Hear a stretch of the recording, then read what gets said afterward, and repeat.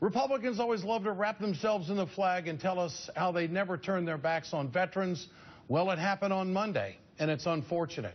Here to talk about it tonight is Montel Williams, who is a veteran. He is a veterans advocate and Emmy award-winning television host who has served in both the United States Marines and the United States Navy. It's great to meet you. I've admired your work for years. Your advocacy on this is outstanding.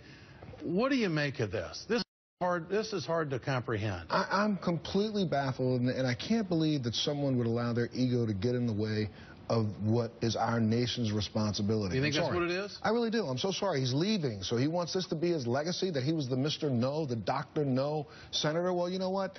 By saying no, what you've just done is honestly disgrace the service of every service member who served in the Afghanistan-Iraq war and have been putting their lives on the lives to give him an opportunity to stand there and make the statement he did. He says in one side of his mouth, we support the soldiers. Then hypocritically, he turns around and then votes against and doesn't even allow it to go to a vote. Last night, I was at the premiere for American Sniper. Wonderful movie. Clint Eastwood was there. There were so many veterans that were in that room. And you could see, I was talking to Paul Rykoff, who was one of the guys who really were pushing to get this bill passed.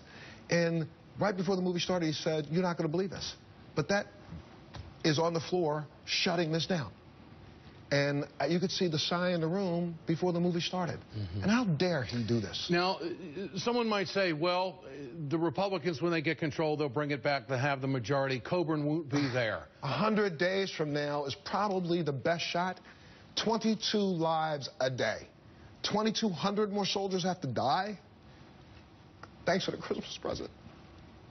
You know, thanks. You were really emotionally wrapped up into this, Montel. I see soldiers. I talk to them daily.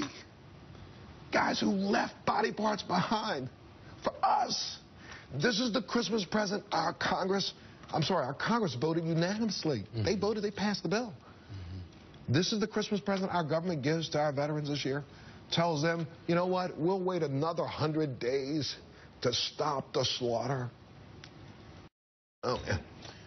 Why do you think our veterans from Iraq and Afghanistan are coming to an end-of-life issue like this? What is it about this war, or is it something that just hasn't had a light shown on it in the past? Ed, what we don't remember as a nation is less than 1% of this nation's population even sent a person off to serve.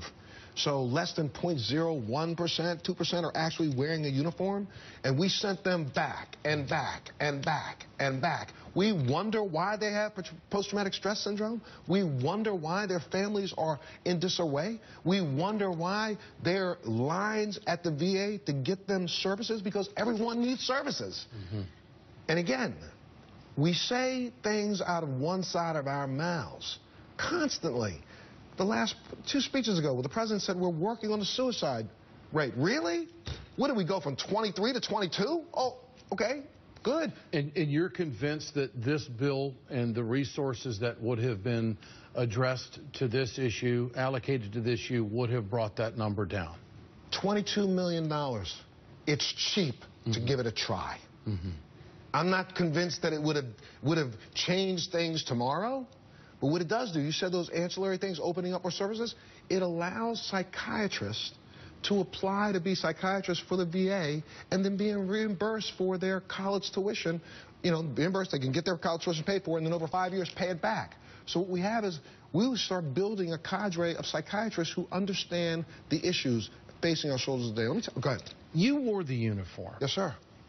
Do you think that this hurts recruiting? Do you think that this just really leaves a bad taste in the mouth of veterans out there about what they fought for and about what they served for? See, I think there's long-term damage here. See, I think the problem is our numbers are up. We have an economy that requires people to look for jobs.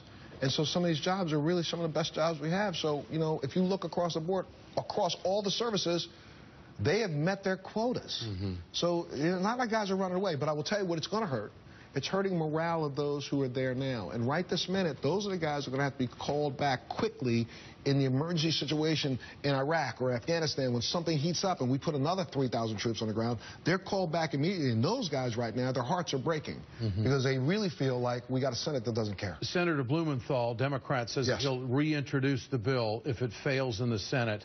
But of course, it's not even going to get a vote. So where does it go from here? Do you have any hope that that advocacy work and groundswell support and grassroots support could reverse this? I'm hoping, if you follow me at Montel_Williams, I'm doing this hashtag #PassClayHunt. What we're going to do right now is we're going to try to see what kind of pressure we can put on people like Senator Coburn. If you call this number, folks, 202-224-5754, that's Senator Coburn's office number. You tell him how disgusted you are, and let me tell you what's been going on over there, Ed. His office is hanging up on veterans. Yesterday and the day before, when veterans are calling and asking questions, they hang up on them. So I want to make sure that his phone doesn't get any other calls for the next couple days, and just tell him to back out of the way. The Senate has done this before. At the last minute, it's last minute, hurrah, go back, throw the last long pass. They need to pass this before they go away for Christmas. If you leave Washington, D.C. without passing this bill and giving our guys some hope, how dare you? And understand, I'm coming. Paul Rykoff is coming. Every veteran in this country is coming hard. Elections are coming close, folks. You may have won the last one. You're going to deal with us on the next one. 202-224-5754. Blow his phone up. Montel. Thank you. Great to have you with us. God bless you for the work you're doing for the veterans. I appreciate it.